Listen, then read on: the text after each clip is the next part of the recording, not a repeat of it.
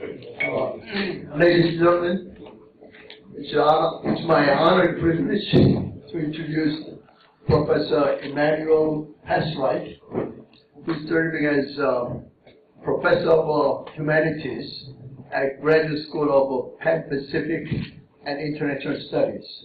He also is a director of Asian Institute, a think tank. He played many important roles, such as consultant and advisor to public and government organizations, including Chungcheongnam-do, and mayor of city of Gwangju and city of Daejeon, as well as CEO of the Daedok Research Cluster Institute. He also taught at the Georgetown University and also served as an advisor to Korean ambassador to Washington. He also spoke before last year, and he published many books, including the story of Park Ji-won, the story of a Korean tributary mission to China. So today he's going to speak on the different topic, the scholars of the world discuss Korea's future, and also there is books from the Asia Institute, which is a selected publication, which may be included in his presentation. So it's available at discounted price of 9,000 won. You can pick up when you go out. Okay, so without further ado, let's welcome Professor Pastreich with a big round of applause.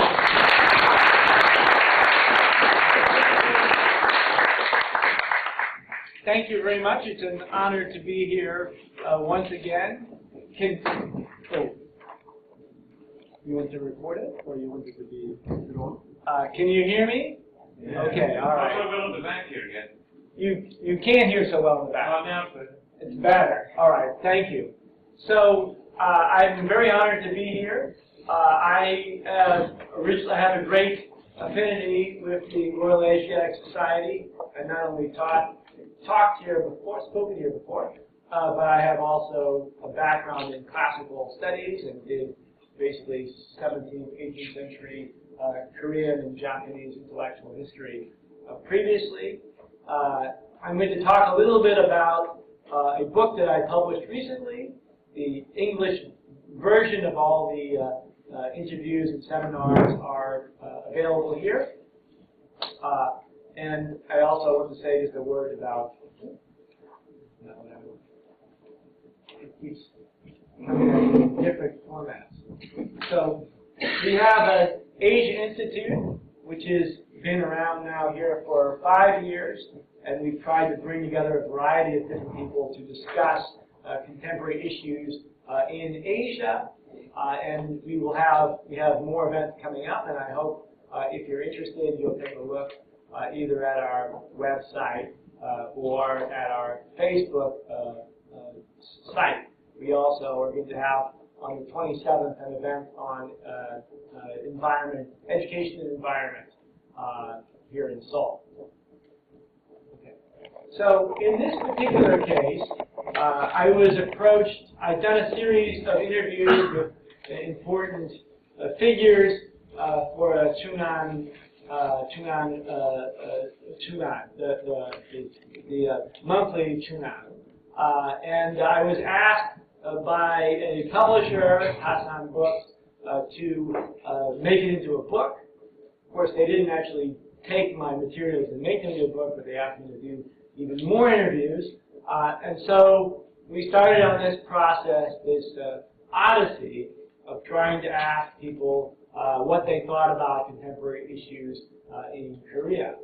So it was in part what I was asked to do, but it was in part also my interest. And I think for this event, having such a distinguished group of individuals, that I try and keep my presentation per se short and have a chance to talk about these critical issues in Korea with everybody here present. So one of the motivations for the book was, of course, the question of what we foreigners are doing here in Korea. And that is, of course, a role which is changing very quickly. That the Royal Asiatic Society, for example, was one sort of foreigner in Korea.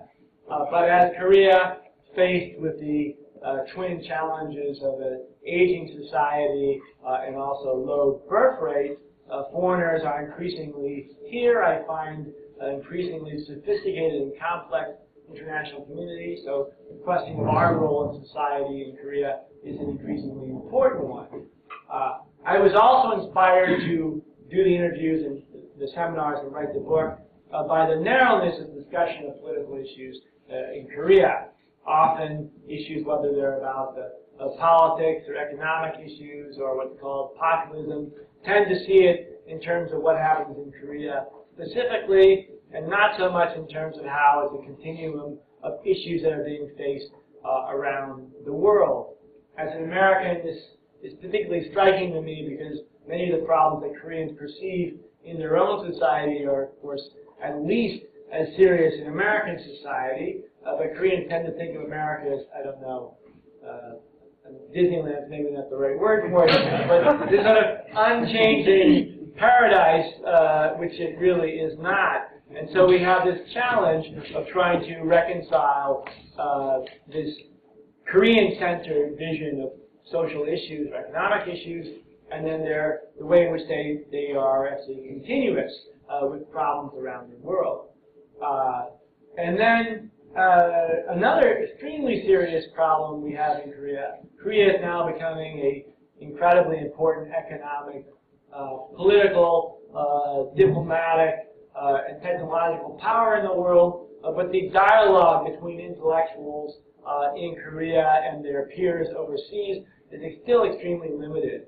The number of, say, contemporary intellectuals who are known outside of Korea is very limited.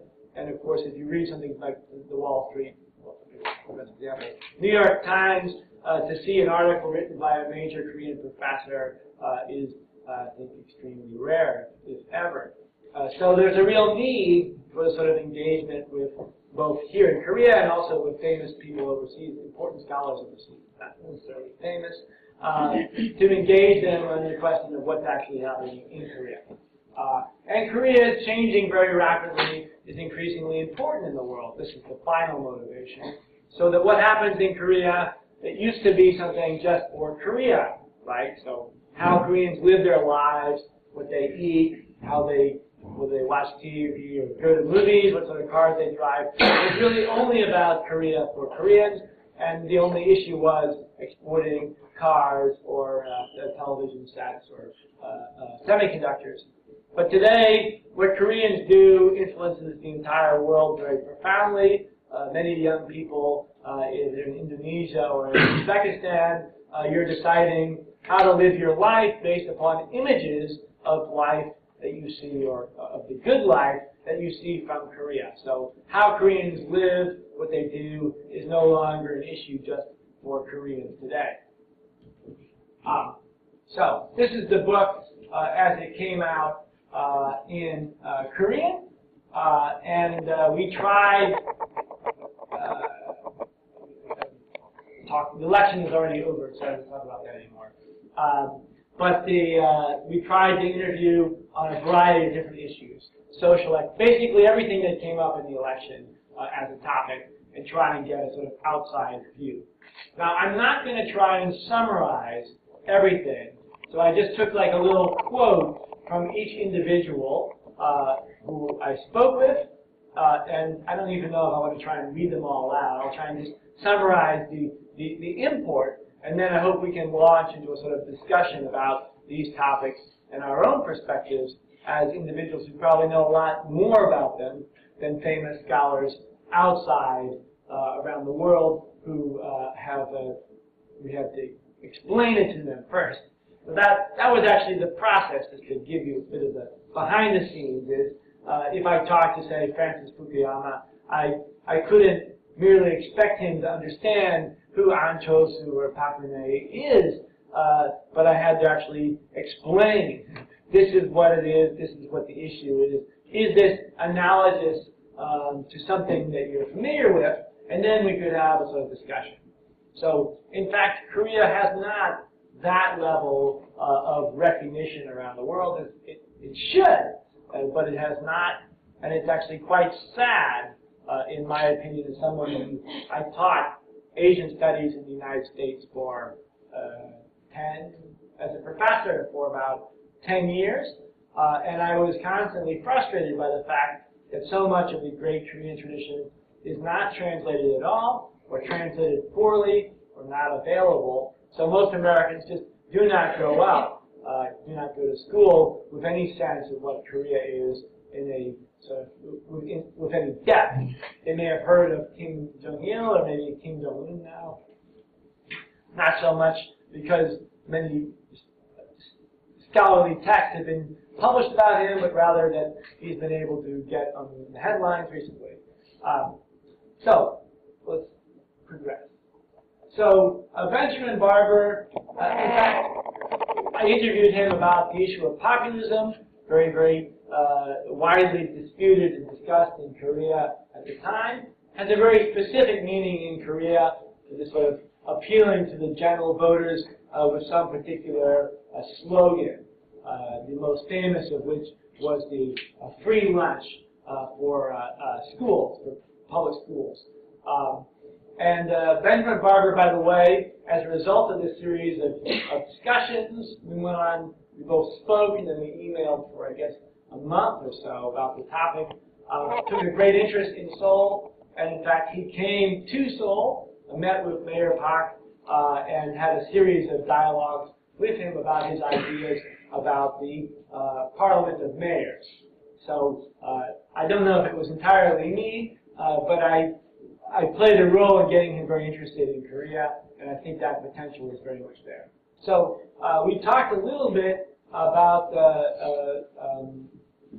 An Chol-su and about the issue of being a citizen. He spoke at great length about the question about the citizen and sort of commercialization, the way in which things are increasingly becoming products.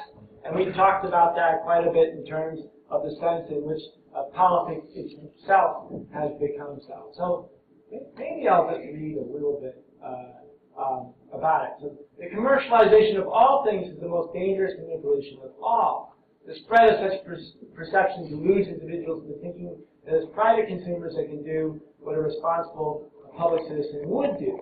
They cannot. In order to understand the difference between consumers and citizens, civic education needs to focus on the distinction between private and public goods, between private liberty and public liberty. And this, he was, I think, specifically talking about this discussion about the free meal. So the discussion which took place, and in some ways still goes on, is whether schools should offer meals. And we talked a lot about the question about what is the public good and what is the role of government therein. He also talked quite a bit about education, and specifically we discussed the question, as you'll find in the book, about Korean education and its relative strengths. I have another section actually in this book on the question of Korean education specifically, so I'll go on to that in a second. We then talked with Clyde Prestowitz. He was probably best known for his book, Trading Places. He worked on the Japanese economics and trade and was a chief negotiator for the Reagan administration a long time ago on the question of trade. So we asked him about trade, which of course has become an enormous issue in Korea, the question of what free trade is and what its function is. Actually, I have him paired. Most of the chapters in the Korean book are pairings between two individuals. The person that he's paired with, however, Honda Hirokuni, I have only Japanese in the Korean translation. So I'm sorry I don't have an English version of it. So I'll just briefly mention about the Clyde Prestowitz. So this was the one thing he mentioned in terms of trying to describe what he described as sort of his explanation of what he termed as the Asian approach to the question of economics. And he specifically talked about the Japanese pre-war Japanese economic policy, which had, of course, profound impact on how Korea has also pursued economic policy. And the specific phrase here, Finance Minister of Japan, Takahashi Korekiyo, and he said, the consequences of economic defeat are far more difficult to reverse than those of a military defeat. And this was what Prestowitz suggested, that the essence in the difference between, say, American and Asian or Korean perceptions of trade and economic relations was that often trade issues are seen as even more critical than what, say, Americans. You'll forgive me for giving it a sort of American-centric view. I happen to have been born in that country, and I got most of my education there, so I tend to think in those terms. And of course, Clyde Prestowitz is from the United States, and I knew him from the United States. So the American perspective being that there are these sort of security concerns, and that they trump economic or trade issues on occasion, and the sort of the Japanese and to some degree Korean perspective, as he presented it, which was that the economic issues actually trump security issues, and in the long term, particular military setbacks are not as serious as economic issues. And then also talking about the question of reciprocity in trade. So talking about Asia, they know that if they want to export, they sometimes have to buy something in return, but they don't really want to buy things. So they enter the market opening agreements in which they agree to open their markets in return for overseas market access. But typically, the Asian countries' market does not open very much, even after the agreement is implemented. I would say, by the way, that when the publisher, when I gave them the section, the Clyde Prestowitz chapter, it was the one they liked the least. He seemed to be the most American and the most critical, well, I'll put it this way, critical in the way the Koreans don't really like. Other people, I mean, they're all critical, but somehow this particular perspective was not so popular. But I think it's a very representative of the perspectives on Korea that you will find in the United States. And of course, Clyde Prestowitz himself is known for being extremely critical of free trade from an American perspective. But of course, the Korean perspective is quite different again. And then Harold Varmus, who's the head of the National Cancer Institute and is advising the Obama administration now for science, I think maybe he's no longer. He was last term. And he talked a little bit about Korea's role in science and technology. These, I'm warning you, these are very, very diverse set of topics that we interviewed about. That was, in a way, the entire point. So this is, as opposed to last lecture you had, which was on North Korea, this is all over the place. So he talked a little bit about what Korea's role should be. And I think this is a very, very important topic for us to think about, what Korea can do globally. To come back to our theme of Korea's global role, I think the science diplomacy is one where Korea's scientists can play a central role, especially in Asia. We are in the midst of setting up a new Center for Global Health in the National Cancer Institute. As a part of that effort, we're building our own network with partners in Asia, Central and South America and Africa, so we can promote better approaches to cancer research. Korea is starting to play a role, and overall, Korea is well positioned with trained scientists and a strong scientific base to play an important role in promoting international collaboration and breaking down barriers between nations. In fact, promoting the understanding of science in North Korea could be an excellent way to find common ground. In fact, Korea is increasingly playing this role. We don't always see it in the newspapers, but in terms of science and technology around the world. There's an increasing number of young scientists who are trained in Korea. And Korea, as you may know, is now a standard for people from countries all over the world to come to learn about how to run research institutes, how to conduct research, what some of the best practices are. There's a whole generation of new scientists, places like Indonesia, Vietnam, who have their training from Korea. And in some ways, the influence, I think, is greater than the United States in places like Southeast Asia. Okay. This is slow. Okay, so then on the question of media. So Noam Chomsky and Bob McChesney are probably the two best-known critics of U.S. media. And we had a long discussion with both of them on the question of the Korean media. Now, I will tell you first that although Korean media is incredibly important throughout Asia and the world now, that neither of them really had any idea of what was happening in Korean media. So I had to sort of, I don't want to say spoon feed it, but I had to say, you know, these are the issues in Korean media, this is what happened, and then say, well, does that sound like anything vaguely interesting to you? In the case of Noam Chomsky, I think he was very, actually both of them were particularly impressed of the question of the labor movement in media. So, as you know, under the Emanuel Pastreich administration, places like YTN and NBC, there was they had new presidents appointed by the Emanuel Pastreich administration, and there was enormous resistance to this attempt to put, in some of these cases, to put organizations which have a government ties to place people who are essentially political figures as the head.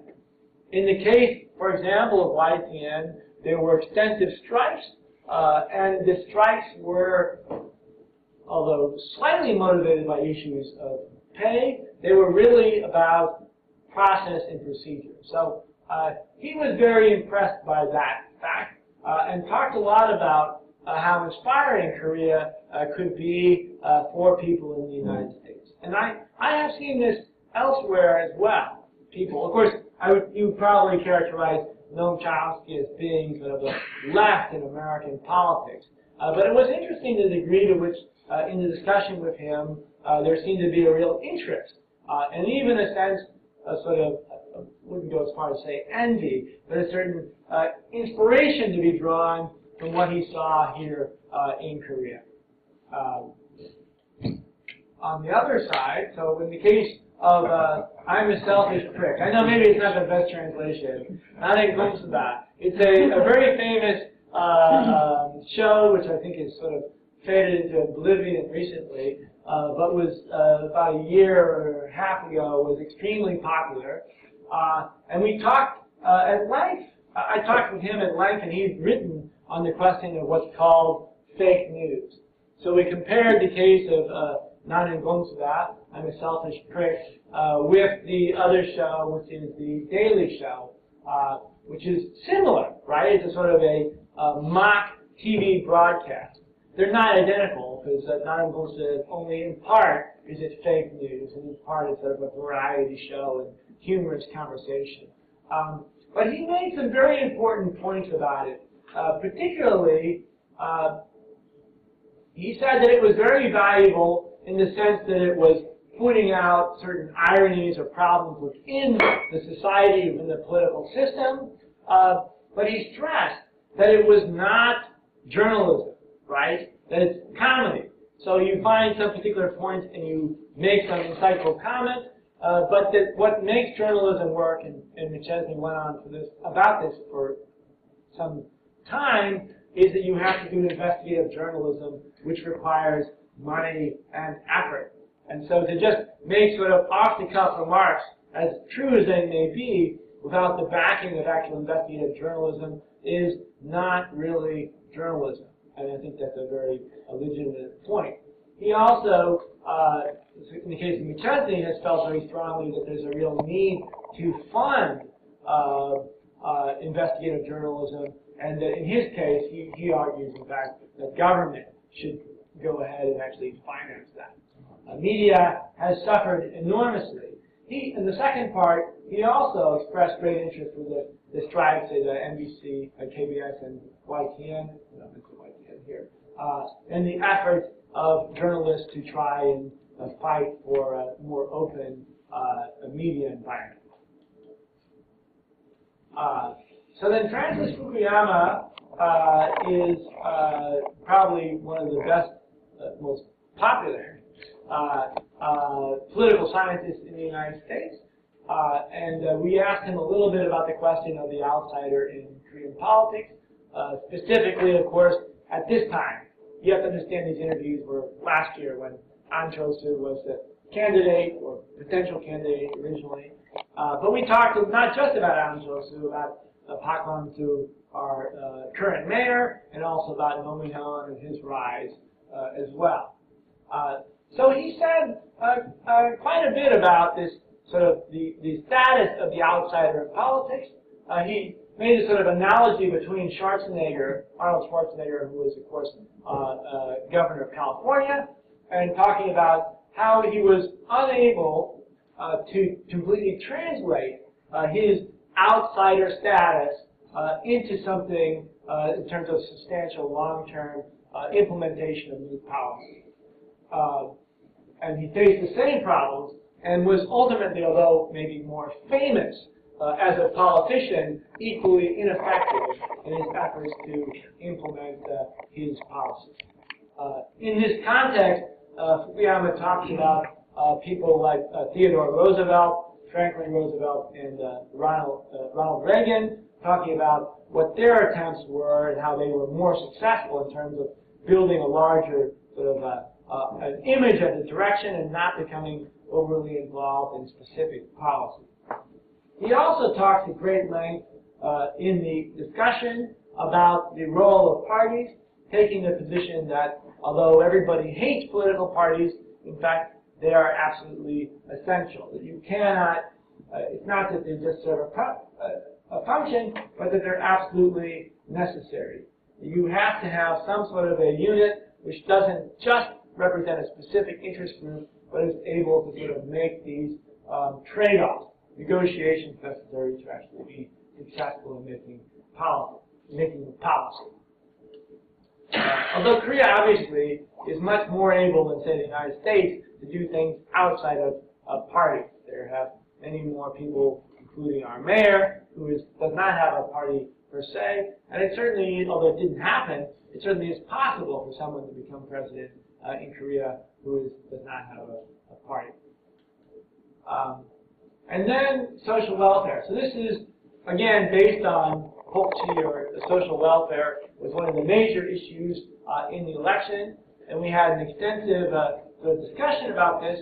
We picked Sylvia Algaretto, who I actually had worked a little bit with in Washington, D.C., and then Eric Schroeder, who was a professor in Germany, someone who I actually did not know before this interview. He was recommended to us to sort of give a German perspective. So we tried to look a little bit at the issue in Korea. So Sylvia, from the American perspective, the question, this is, one can look at the welfare problem in terms of the degree to which institutions, systems, laws are not keeping up with the true situation in our society. I had the impression the problem is similar to the United States and to Korea. We have an aging population and far fewer children in certain communities. The difference is in the U.S. we have a large number of immigrants who pick up the slack. So although there's aging in certain population groups, overall we've been able to go forward. This is, I think, a very, very important point. Korea, probably one of the greatest issues in Korea today, is an extremely rapidly aging population. I think it's now the top in terms of the rate at which the population is aging. I think Singapore and Korea. And so, however, if you look at it from an American worm's eye view of the world. In fact, Korea and the United States are in some ways quite similar. That's to say, Americans say, like myself, if you took us as a separate tribe, which I think we probably are, and you saw our demographics, you would see that we're aging at least the same rate as Koreans. The only difference is the United States has enormous amount of immigration, which has allowed it to maintain a certain degree of diversity, demographic diversity. And then looking from the German perspective, Schroeder spoke at length about the question of, say, real estate, the way in which in Germany that owner occupation, the use of real estate is a much smaller part. It's not really considered to be the essence of one's retirement or one's stability in society, and that this makes for a very different social welfare structure. Shared ownership and collaboration, cooperatives, much more common in the German case than is the case in, say, Korea or in the United States, and that this has made a lot more stability. Actually says a lot more than this, but I'm just giving you a little piece of his statement. He did a very sort of interesting comparison between Korea and Germany, which I thought was extremely helpful because you don't usually get that. Normally, you're comparing Korea with the United States, or even more commonly, comparing Korea with some non-existent advanced country, the Sonjingu. Maybe you're familiar with this term. But there's a term, Sonjingu, which means advanced countries, and often in political or social discourse in media, Korea is compared with the Sonjingu, which is this, I don't know, it's up there in the clouds. I've never seen a Sonjingu myself. And so it's a very sort of a common way for Koreans to motivate them. I think it comes as sort of a way to motivate people in a political and economic sense to say, we're still, down here, but in these Sonjingu, right, then everything is run really well, and we produce things very efficiently, and we have the most advanced technologies. Okay, and then education, English and American. In the case of Regina Murphy, of course, not a Korea expert at all, but she talked a lot about the questions. Let's see the second half here. I received a distinct impression that Koreans were not interested in music and art education. I was struck by the remarkable uniformity of clothing in Korea. And then the crushing uniformity seemed to be a challenge in Korea, although I don't know Korea so well. And that's very much a part of education. I have, of course, two children who have been, or are still in, well, my daughter's still in regular Korean elementary school, and my son has been twice in regular Korean elementary school and twice in the alternative English language school. But this issue of conformity was one that she highlighted in her discussion. And then Michael Seth, who you may know, is actually an expert on Korean education, the history of Korean education, and he spoke at great length about the question, the historical background. And I thought this was, I'm going to read a little bit of it just because I think it's quite helpful, and the print is very small. I have an example. So, under Japanese rule, higher education was reserved for the elites. Originally, there was a 6-year primary school, and the middle school students were sorted out. So, there used to be tracking only up to a very early age, and then essentially your life was set to work in a factory or work in a farm, or if you were going to go on to a higher education. Everyone had a clear vocational track by the age of 12. Under the system, 90% of children could see their options very limited by that age, and no prospects other than attending vocational school. The experience in the colonial period had a precedent for determining social status based on education. So that's part one of the system. But ironically, when the tracking system was eliminated, then every stage of the education process offered opportunities to move to the higher level of status for any student, and the entire school system became competitive at all levels. So it becomes, in a way, more open, but the idea that education itself is tied to status remains in place. The result was fierce competition to get into good middle schools, good high schools, good universities. After World War II, there was a breakdown in the old hierarchy of Korean society, greater fluidity in Korean society, which many Koreans took advantage of. In that fluidity and chaos, they found ways to get their children into better schools. The educational system the government adopted in the 1940s, so basically became much more progressive, but over time, of course, it has gone in the other direction.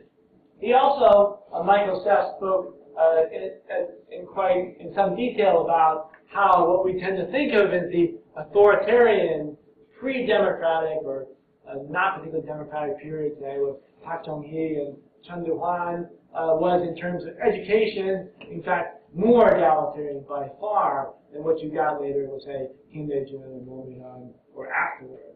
That the previous governments have been much more willing to push through a sort of uniformity and equality in education across the entire country in a way that later stopped or slowed down considerably. And then North Korea. So I know you spoke about North Korea next time, and I'm not going to try and talk about it too much. I interviewed two people who have considerable amount of expertise on this. Larry Wilkerson. Lawrence Wilkerson is probably best known as the chief of staff under Colin Powell in the first term of the Bush administration, and John Huntsman, who ran for president in the Republican primaries, should have won, was of course completely ignored. And both of them extremely thoughtful individuals who've been very engaged with Asia over a long period of time. So in the case of Larry Wilkerson, the first thing you might find his chapter particularly interesting because he's very lively and totally unafraid and extremely critical. But he was very critical, obviously, of the sort of general arrogance of Americans, and I have seen this firsthand. And the problems that have come, Hillary Clinton, obviously a close friend of his, is a little better than peddling that arrogance, but overall the Americans are not accessible or accommodating to the problems that Koreans face on the ground. As I say, there's trouble with Americans actually even comprehending of the sort of issues that actually exist in Korea. And the second problem is the inability of Americans to see big pictures. And this part, I think, the first part is maybe more personal. The second part, I think, is more objective. The question of how the United States has a lot more trouble in getting total pictures of, say, what the larger security diplomatic issues are in, say, the Middle East or East Asia as a whole. And if anything, likes to divide it up. To say, we're looking at Korea, we're looking at Japan, and not look at the continuity between them. Lacking a vision for what could be beyond our perceived self-interest. And that, I think, stands in contrast with the immediate post-war period when America was actually quite good at articulating a sort of larger vision. And then with Huntsman, he talked, this is of course long before, this is what, over a year ago we talked about, but he spoke considerably about how these various issues were related to Kim Jong-un's necessity to reinforce his own political legitimacy, which I think is totally right, and his sense that you could not expect any sort of breakthrough per se, that there are these longer-term cycles in terms of what happens politically within North Korea, and if you don't match up with those cycles, that there really is no hope for a breakthrough, that these activities are not so much drawn, although they may be related to some action by the United States or by South Korea, but the larger force has to do with these long-term legitimation and political transition issues within the country. So I think that's it. So I will stop here, and I hope that we can maybe have a discussion about the large range of issues that were brought up by the people that I had the chance to speak with.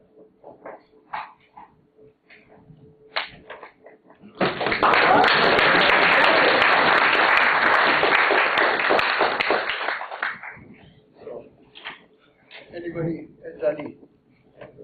comments or questions?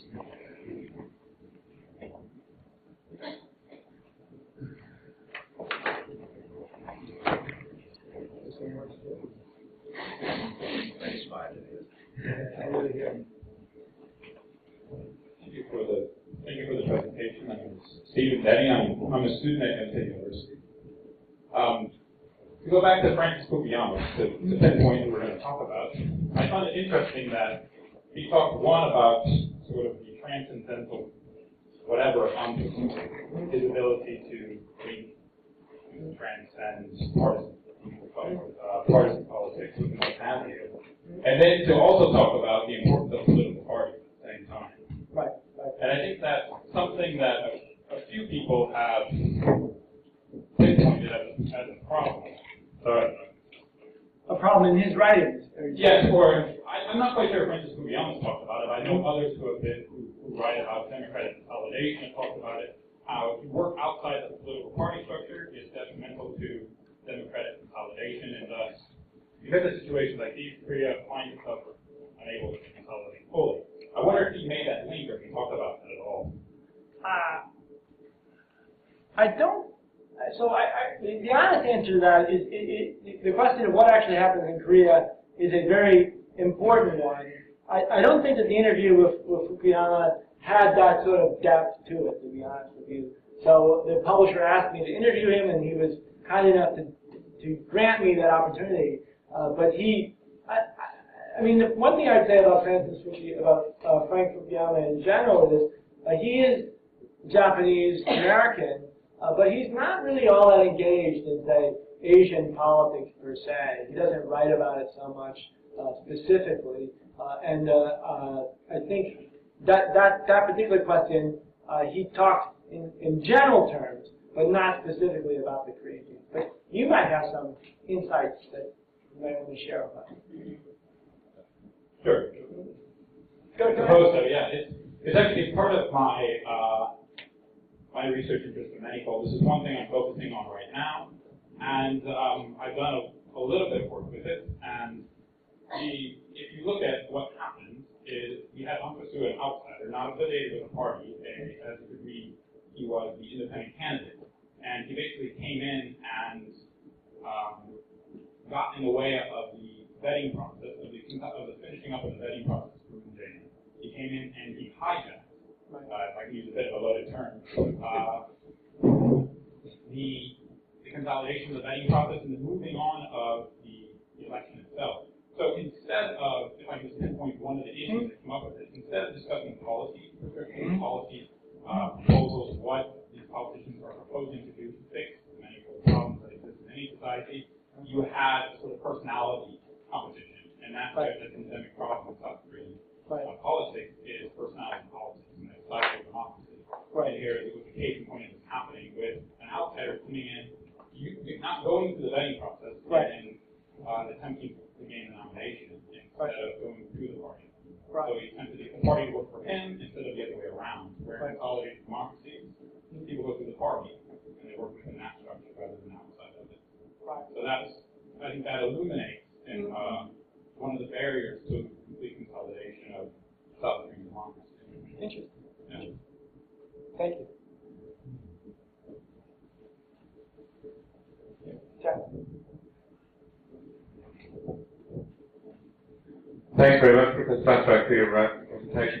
I want to go back to the very first slide that you had about the motivations that led you to put this all together. And I was interested, the third one there, the tendency to see socioeconomic issues as uniquely Korean. Now, I've only encountered this in one area, which is discussions about North Korea and what can be done, or North Korean refugees. Now, I hear this quite a lot, that, well, you have to understand these are uniquely Korean problems, so we can't liken them to things in the outside world. As an academic, I mean, do you encounter this a lot in discussions with other academics here in Korea? And how do you counter that? What do you sort of say to that response? So it is an issue that I encounter all the time. By the way, I'm not saying this as sort of a blanket criticism of Korea. I mean, the United States has its own demons that it wrestles with. But in the Korean case, let's take North Korea. So for this book, I interviewed a Indian scholar and got some perspectives from the Indian perspective on North-South relations. And her name I cannot recall now. She made a very interesting analogy between Pakistan and India, North and South Korea. The publisher said, no way now. We're not going to print this in your book.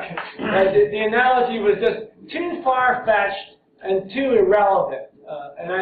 We've also, for example, the issue of, say, comparing Korea's relationship with Japan to, say, Poland's relationship with Germany. That, although it's a very legitimate, especially if you go back to the last 400 or 500 years, entirely legitimate comparison. It's not one that Koreans really are that interested in discussing.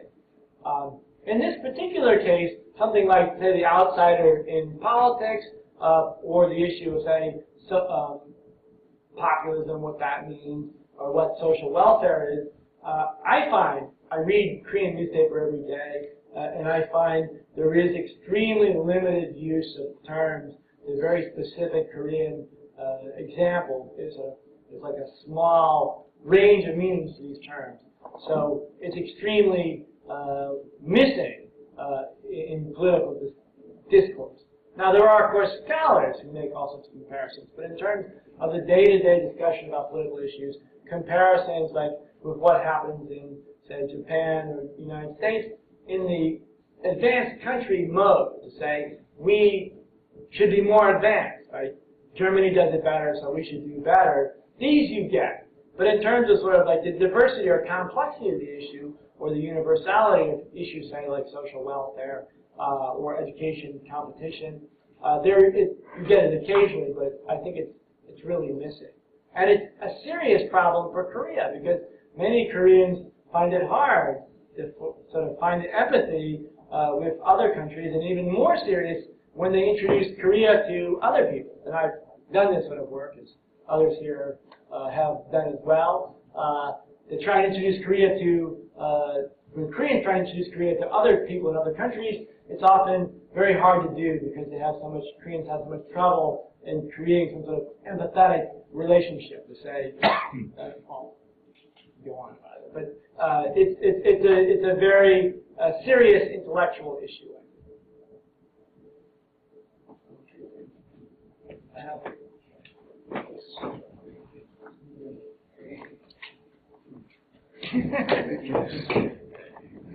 Thanks. And thank you. Big fan of your work. But Please. criticism, or just like how do you respond to this? Like, it seems to me, and you use the word spoon-fed, which is what you had to do. You went to these awesome academics, Right, great spoon-fed. minds. Yes, I'm sorry. I used that term. But fair enough. Like you said, Chomsky didn't know much about what you were talking about. Right. So, I mean, you've got a limited amount of time to expose them to like these huge problems that would probably require, how much time do you put into studying, or do we put into studying and relive these problems?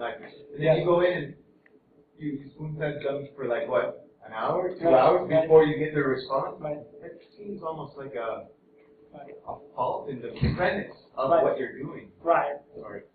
So that's an entirely legitimate criticism, and I have given this talk once before at my university, and I heard that from more than one person.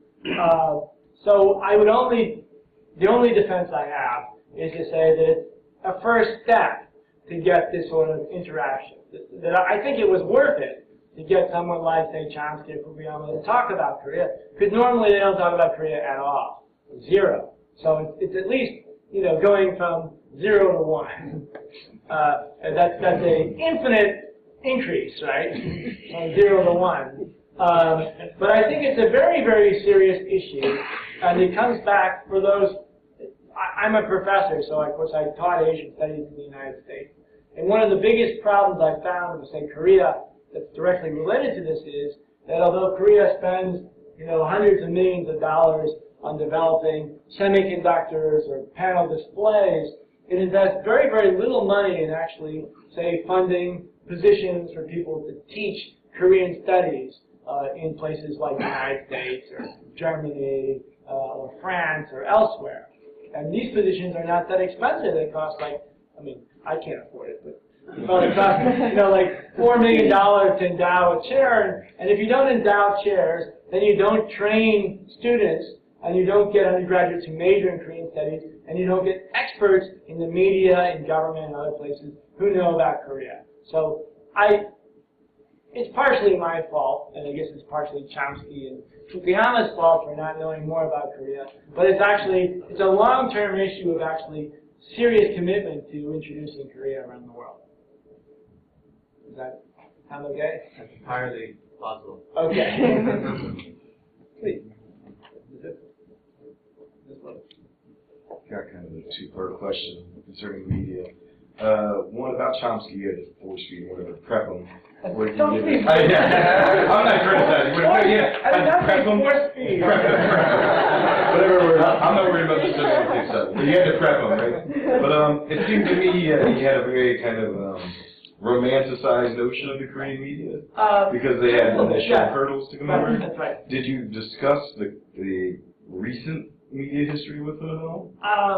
So I think he to respond honestly, I think he latched onto the parts of the discussion that interested him, and he interpreted them in his own way.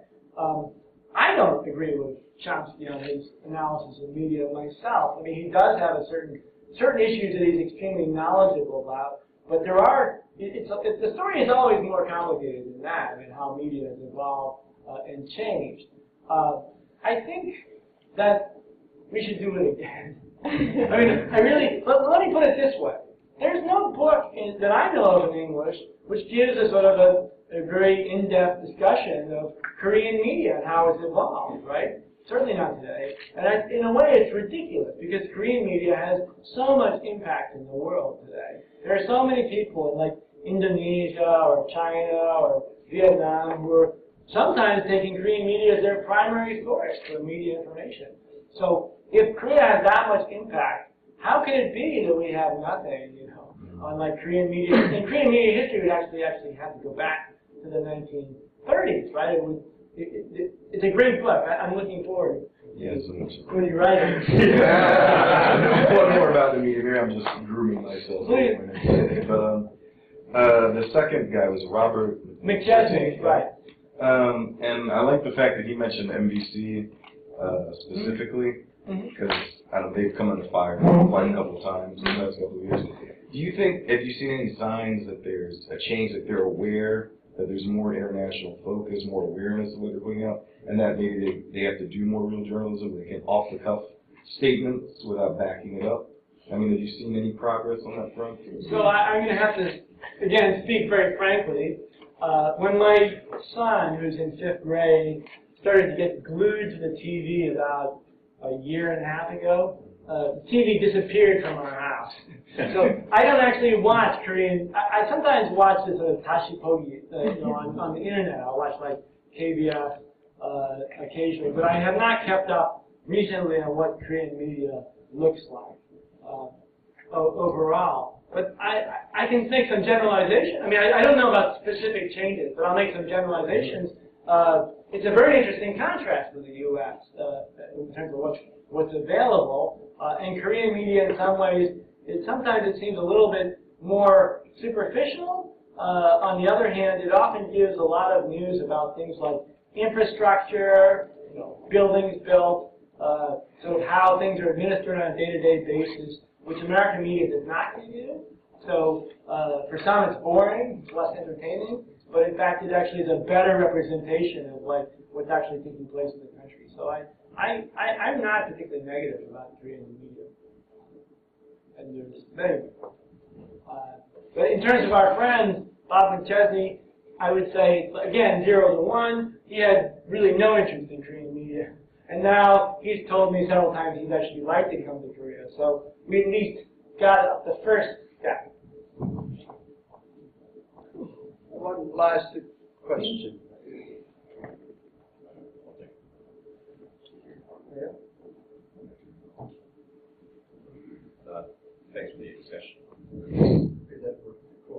Okay, sorry about that. In today's current regional economic situation, you seem to have a good example of macroeconomic concerns trumping traditional, I guess, geopolitical standpoints, relationships, even with the Chicago value situation or obviously Ducto. But I guess could you comment more on the pressures on Korea currently from maybe, obviously you've got Japanese monetary policy and Chinese industrial expansion. Right. So how does this bode for the future of, I guess, Korean industry as an export-oriented economy and that kind of Right. So not only am I unqualified, but I don't know if anybody is qualified to answer that particular question. It has a lot to do with questions about what's going to happen to currencies in general. I mean, you have so I'm talking off the cuff, there's no qualifications. But essentially you have a situation in economics that makes no sense, right? So for example, the price of gold drops, even though you have this massive inflationary printing of currency in the United States and in Japan. So we really don't know what's going on. What's going to happen over time, I personally think it has to do with technology. That in fact the shift from analog to digital system, in which money is essentially a digital form and it's a form of extension of information exchange, means that a lot of the rules for economics and currency are like just different. Unwritten, we're in sort of uncharted territory. But I would love to know what's going to happen. It just seemed to be there's sort of like a You might have an insight. vice maybe. Maybe even you're not qualified. All right. Well, we can continue to discuss this later. So